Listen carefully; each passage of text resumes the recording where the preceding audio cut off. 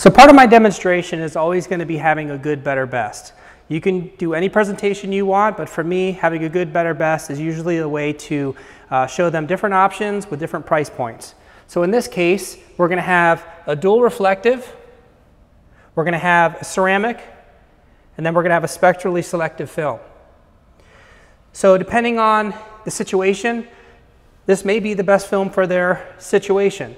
So it really just depends, but showing them different options is always going to be a good way to kind of get them to pick the right film and what's going to fit best for their solutions and their situation. So this is going to be my good, better, best. You can show them the teaser, you can show them shading coefficient, you can show them visible light reflectance, interior, exterior. So those are the specs that are going to be on the stickers. It's simple, it's easy to read, it's easy to compare.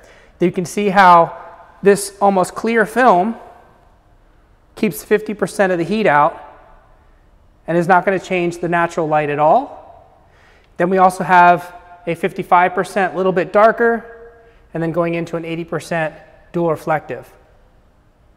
And you can change from there. You can have lots of different films. You can take these off of the suction cups, put different films up. So if that dual reflective happens to be too dark, you just dial it down. You can go with something a little lighter, and you can start to dial in different films depending on what they like. You could show different colors, and this is always going to be a lot better than trying to hold a piece of film up and show them this floppy little parameter sheet.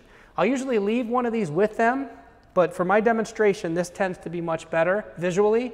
Also, I now can take the customer outside without having to hold a piece of film up and show them what exterior reflectivity looks like. So that's always a nice feature, because typically this isn't going to really show them what it looks like. So I can go outside and we can see what that's going to look like as well.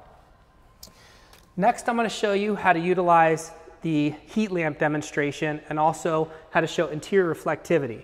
So interior reflectivity is a really important feature. So what I would do is, and this will come with your sales kit, you're going to get whiteout boards. So every sales kit, even the standard kit, will come with 2 whiteout boards, and then you're going to get a dyed in silver board. And the reason for that is so that, one, with the heat demo that I'm going to show you, you can show them how a dyed film versus a spectrally selective film, there's a huge difference in performance. But speaking about interior reflectivity, I now can take my silver R20 or whatever mirror film that you have, and then I can take, say, a ceramic film, and you could easily see how the interior reflectivity on a silver film versus this film is much less with one of these films. So if you're competing against somebody that's selling a silver film and it's during the day and you can't see what that interior reflectivity is like, you put up the whiteout boards, now the light is gone, and now you can see what it's going to look like at night.